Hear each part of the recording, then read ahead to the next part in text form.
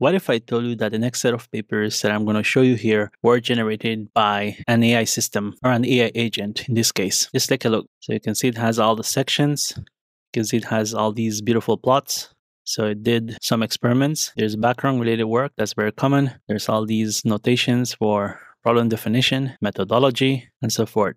So it looks like it has been written by a human being. But what you're seeing is actually a paper or a set of papers that were generated by an AI system. And it's a new AI system called the AI Scientist. What you have seen there is an example of a paper that was generated by what this group of researchers are introducing, which is the AI Scientist towards fully automated open-ended scientific discovery. So what this paper introduces is the AI Scientist, which is a fully automatic scientific discovery tool that can run experiments and can generate entire papers. And on top of that, can also review those papers that are being generated. So there is that component as well of automatic review. I would consider this probably one of the most interesting and innovative ways of using AI agents, in particular using these large language models. What we're going to do in this video is go through a summary of what this paper is, what's the innovation here, and what are the main components that were used in this paper. So what they say here is the AI Scientist is the first fully automated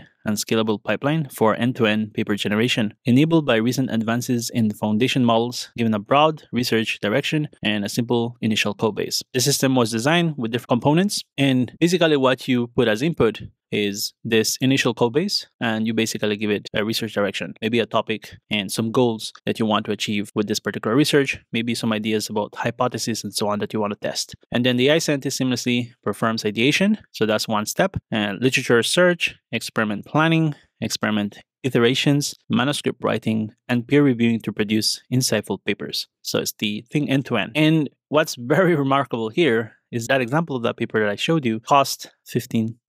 If you think about the whole research process, not saying that this already replaces that research process, but there's a lot of funding that goes into ideation of research, whether it's small research, whether it's bigger research with bigger goals and larger scope. It's quite very intensive, time-consuming, and labor-intensive process. I know this because I was a researcher. I was part of a research lab back in the day when I was doing my PhD. Now, there are a lot of implications for something like this going out live and in the public. We're not there yet. I think what this group of researchers is suggesting here is how might we tackle something like this that allows automated experiments? How can we integrate that into our own research processes? And how do we minimize cost and make things a lot more efficient? I think this is the angle from which this group is coming. It's not about replacing researchers. It's more about how do we develop these agent or agentic systems to help us in this whole process. So you might work with a system similar to like a copilot, collaborate with that system and run an experiment, write code base, very large code bases, and that system is helping you and enabling you to build that. And I think it's helping a lot of developers already. Similarly here with the AI Scientist, the idea is that you can offload some experiments that you think is tedious or maybe that you need help on. Maybe you don't know what's the next direction and you want to kind of ideate or something like that, and you're in that process. Something like this can be able to run several experiments and can do that simultaneously and produce results, and then you review them, and so you work with the system similar to like the copilots of the world. Now, what are they using? They're using basically the state-of-the-art language models. So this is an LLM framework, and they use methods like chain of thought, self-reflection, because there's a lot of reasoning components here. There's a lot of input that is coming of different types into the system. And something they mentioned later on is that they are mostly working with textual type of information, and also like plots, which are really important. When you think about experimenting, you always have like these charts, and these systems should be able to understand charts and make notes of it as well. And so that's really important capability. Now, they also pair this with a coding assistant called Aider. So that's another popular coding assistant. And so they're using, again, multiple different systems here to build this general system that can automate this whole process of writing the paper and reviewing it as well. So the AI Scientist then performs an automated paper reviewing process, as I mentioned before, using guidelines from a standard machine learning conference. This doesn't happen from scratch. You still need to provide the system some ideas, some initial ideas, maybe an initial code base. Now, what this particular system focuses on is creating what are the necessary components to basically optimize the generation process of a high quality paper that passes a certain standard. And I read from the paper that they can produce papers that can meet conference level standard, which is kind of incredible and absolutely mind-blowing at the same time. So this is the methodology here. You can see that this is idea generation phase. So you have some idea and plan that you're providing to the model. Then you have some kind of novelty check, because what you want to do is you want to filter out ideas that are simple or ideas that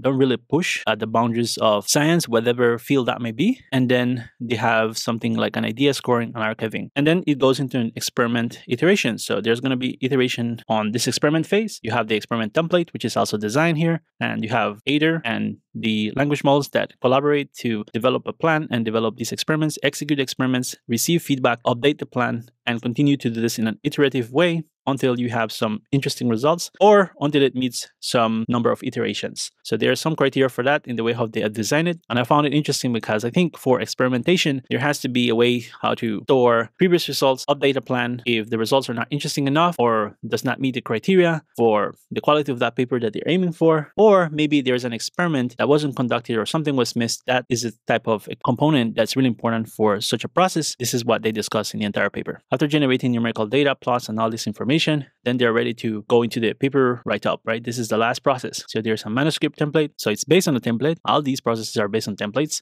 So there's some input, and this input usually comes from a human, right? Someone that's an expert at this space or that's an expert at writing research papers. And again, we use LLM and Aider as well to help compose the manuscript. And this is important because obviously when you write papers, like this paper that you see here, that's usually written in some tool or some type of system, like a LaTeX, for instance, finding a manuscript, and then there is a reviewing component, and then it goes back and it can iterate. So that's kind of the general picture of this AI scientist framework. I've explained to you, I've given you an overview of this at a high level. You can go through the details yourself. I'm not going to spend too much time on that. There are lots of interesting bits here. For instance, like they're using this Aider code assistant that is given the results and told to take notes in the style of an experimental journal. So it's a very capable system. And there's also some replanning that happens, right? Because not every experiment will lead to interesting results. And so they're mentioning that here. They also mentioned that they, in the future, want to include other like advanced data visualizations and other modalities as well. Could be voice, could be images, videos, whatever that may be. And this whole process is repeated up to 5 times.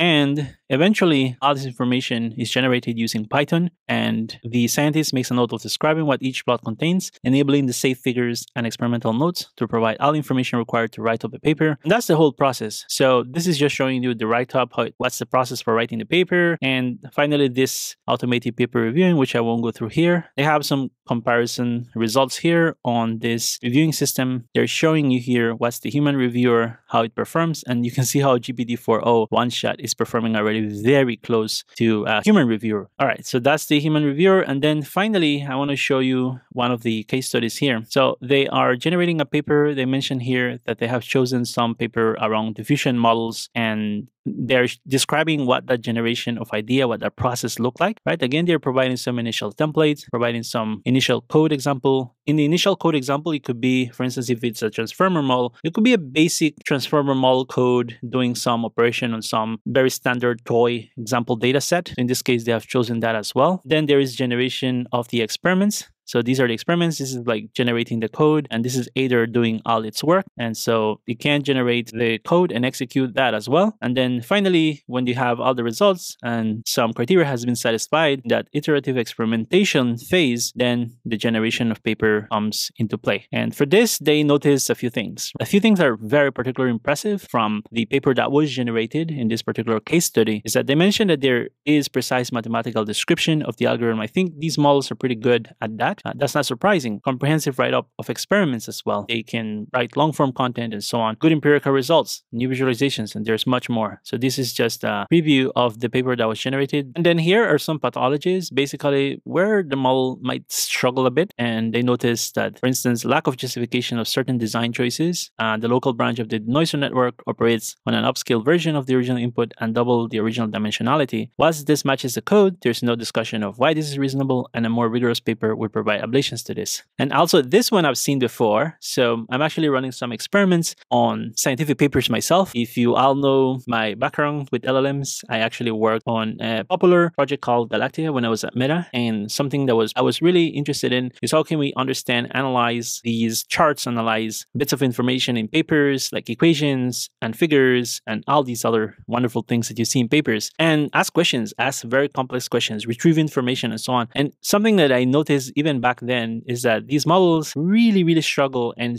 tend to hallucinate a lot when it comes to, for instance, type of GPU hardware or something like that. So you can see here V100 GPUs were used, it says, but that wasn't used here. In reality, they used the H100 GPUs. And I've noticed this even in my current experiments. It also guesses the Python versions without checking, so that's really bad as well. And then there's other things like artifacts from experimental logs.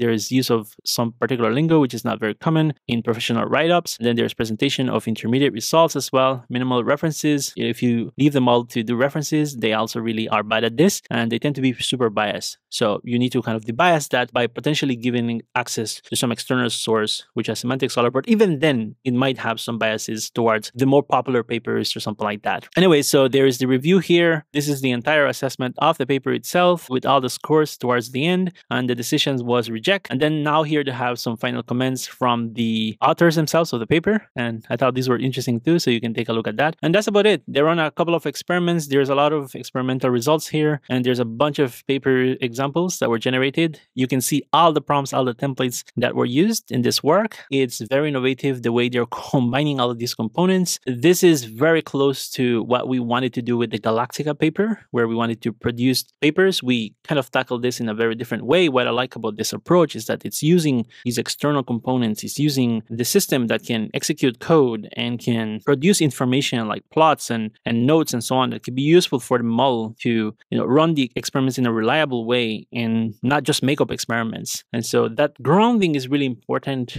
and that external tool like Aider is really important to use for such a system. This is incredible. I think agents are taking over in 2024, and I'm excited about it. Yesterday, I posted a video on another agent that's about code or code generation, understand how to fix issues in code bases. This is along the same lines, and I really enjoyed reading these papers, and I always learned something new. And so hopefully you enjoyed this one as well. Take a look at the paper for all the details, and that'll be it for this video. Thank you for listening. Please consider leaving a like and subscribe to the channel if you haven't, and I'll see you all on the next one.